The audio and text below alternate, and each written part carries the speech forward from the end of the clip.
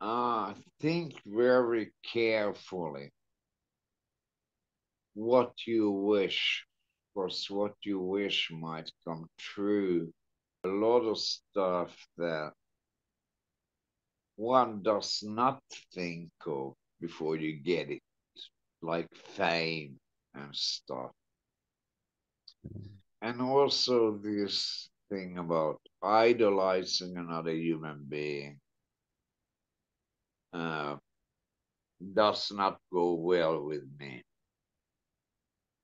Don't ever idolize another human being. We are all as fucking imperfect Very as true. every other dude or chick next to us. There ain't no perfect human being.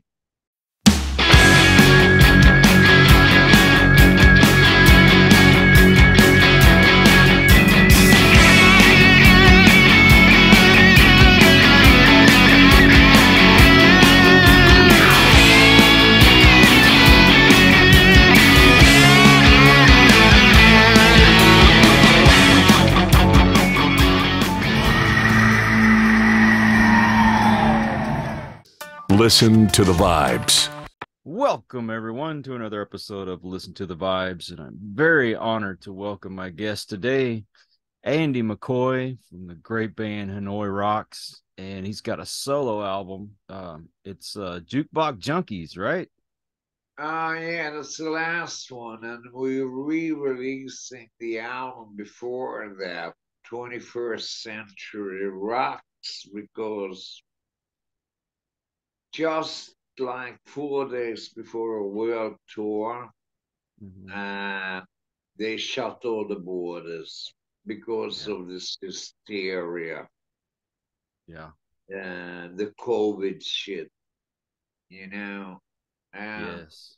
On this Jukebox Junkies, you have quite a few cool covers on there. yeah, because these kids who listen to me, they don't have a clue about these songs. I had a list of some 70 songs. Give a few, take a few. And it was really, really hard to choose the tracks. So I thought I'll make an educational album for the kids. And it's done really well. I mean, there's some wonderful tunes there. And some And Bowie, I'm kind some of pissed off I didn't write them all. but you got some Bowie on there, some Climax Band, Oh, Wanda Jackson. David, he passed away. I have to give him homage, man. Yeah. He was a good friend. And, you know, the lyrics are made in James, Iggy Pop's. Yeah, Iggy Pop, right. Yeah, and you can hear no European would ever write lyrics like that. But Iggy, he's Detroit. And you can take the boy out of the city, but you can't take the city out of the boy. I Well, heard Ann that. Arbor, it's basically Detroit, you know. Who all Yeah, plays the on this record. album with you? It's me, my daughter sings almost all the female vocals there.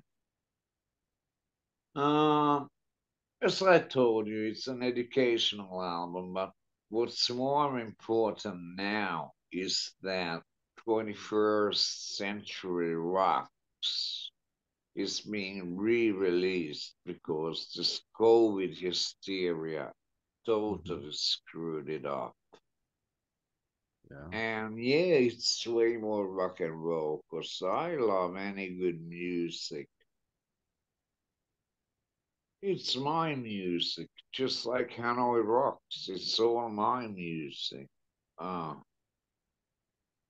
it's all a continuation of something that started when I did my first record, 45, when I was 13. And now I'm 60. and I still do the same shit. You know, and every time I try to drag myself out, I find them dragging me back in. What I love about these albums is the songs don't all sound the same. Like paintings, classically trained. You never want to repeat yourself. What I've always like been striving for is to make every song different. I mean, what's the point of doing this, what I do, being an artist, if I repeat myself and repeat myself? Mm-hmm. And that's kind of what my passed away buddy Andy Warhol got into. It was just the same shit year after year. Mm. But you gotta remember his past. He used to do like drawings for commercials before he became an artist, whatever it is. But he learned the hell of a lesson how to make a business big. And I believe he's the first painter who managed to pull it off and make mega money. Mm. I mean, So fucking Campbell's soup. Come on. I could have right. the Mars bars, What usually influences you when you write a song? Uh, I think it's the general overall atmosphere, the vibes I get out of it, and I go. Things just come to me. I can't replan anything. Whatever comes, comes. Some are not always usable. They're too different, blah, blah, blah. So I give them to other artists. I have a lot of artists recording my songs. But then there's that certain, you feel this is right for me. It suits me, Mhm. and I won't alienate my fans. Yeah. And there's a lot of them around the world. Gosh, Well, definitely has some fans here. I know, all over the place, man. It's kind of surprising because I never set out to be famous. It means shit to me. The ideal world would be they only that they'd only recognize me on stage. But unfortunately, they recognize me everywhere. Right. And it can become a pain in the ass. And therefore, I live a very private life. Yeah. But the music and the art, they're a trip. Because when I write, when I paint, I'm alone. And hell, that I love. That I love, my man. Yeah. So basically, you just look for folks to hang around with that just want to treat you like a regular Joe. Basically, oh, yeah, bullseye. Yeah. Yeah, I don't want to be treated special. And I don't want to be torn to pieces. It has happened, all that shit. And I tell you, to be in a position like that is not how I want to live my life. I remember once in Japan, we had about 20 security guys, the guys the size of your door. And this 400 screaming 13 to 16-year-old girls. Like those guys could have kept them from cutting across. It was like a tsunami. Impossible. Hell, me and Michael Monroe ran for our lives. Got into a limo, they jumped on the car and the roof broke down and thank God somehow we got out. But those were the days when I was a teenage idol and we had to we couldn't leave the hotel through the front door. We had to take back ways through the kitchen and these corridors that lasted forever. But it's not what I ever looked for. What is it that you'd like to be able to do that you're really not able to do nowadays? Walk around unrecognized. Just go hang out in public and nobody bother you. Damn right. Damn Yeah. right, bro. If there's someone out there that's aspiring to maybe become a musician or an artist or whatever it is that they want to do in life, what kind of advice would you give them? Think very carefully what you wish, because what you wish might come true. But these trips, they have sidekicks that you might not like. You'll read me Yeah. A lot of stuff that one does not think of before you get it, like fame and stuff. And also this thing about idolizing another human being uh, does not go well with me.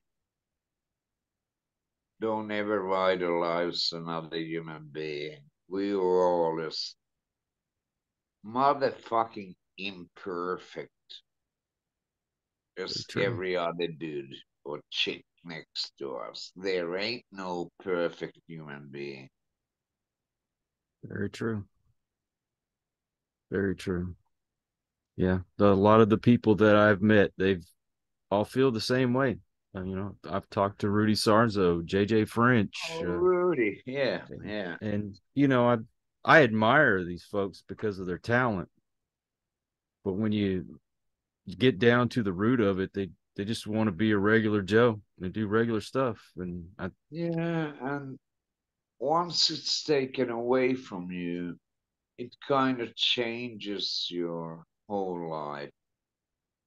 It does. Have to Man. live in secret fucking addresses and blah, blah, blah. Can't go out without bodyguards, which is a bitch. I like to be free. You had people find where you live? Thank God in this country I'm in, it's illegal to write where you live. Mm-hmm. And they can take photos from inside your house, even from the outside.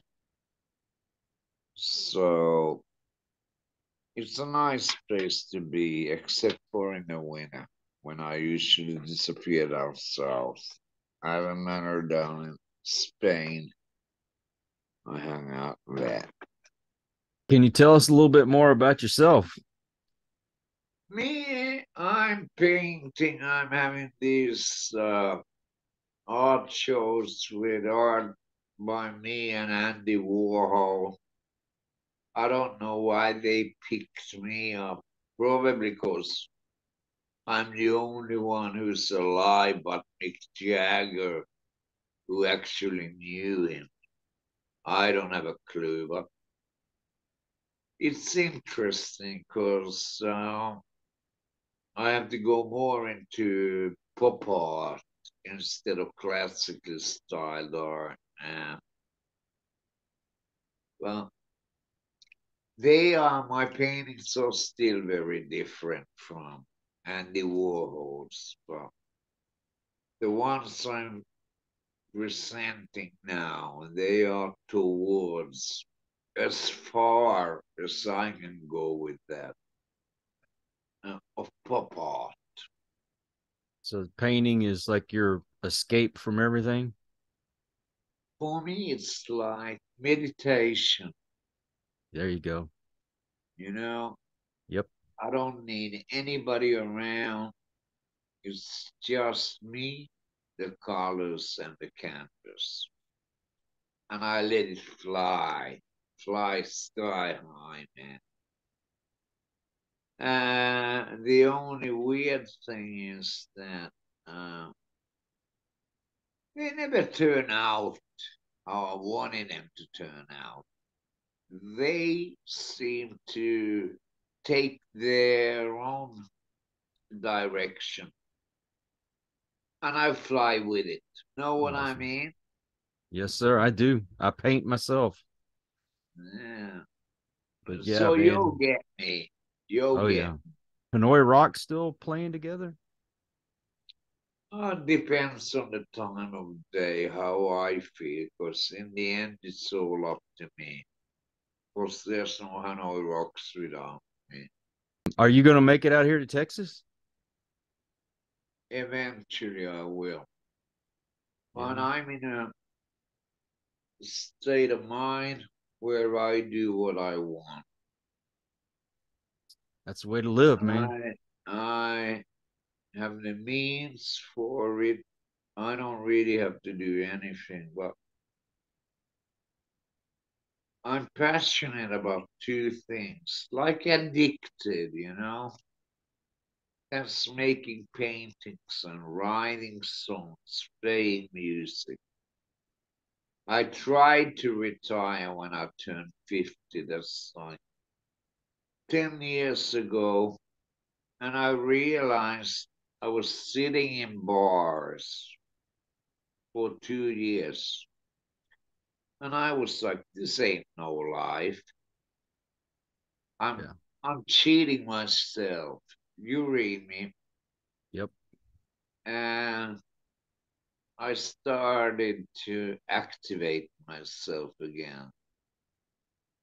I realized I was just smoking weed and hanging in bars, Mm-hmm. not getting anything done. I Yeah. had the money to do it, but was it like giving me something? Was it rewarding? Hell no. I realized I'm wasting time. I'm wasting my life. Yeah.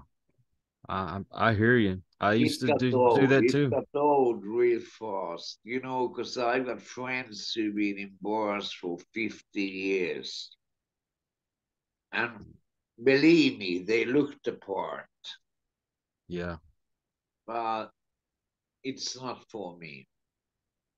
Yeah. How many friends have you lost from drinking and doing all the drugs? Oh dear, I don't want to start counting. Yeah. A pretty horrific like number of very close friends, from Johnny Thunders, my cousin-in-law, onwards, Willie DeVille, and this and that, and da da da. Some survive. A lot of people are very surprised about me being alive. Because they used to have this most likely to die listing. Was it Enemy or Melody Maker or one of these British music rags? Mm-hmm. And I was #1 year after year after year. Oh man. Before Keith, before any of those. Well, there's only seems to be me and Keith alive out of those people.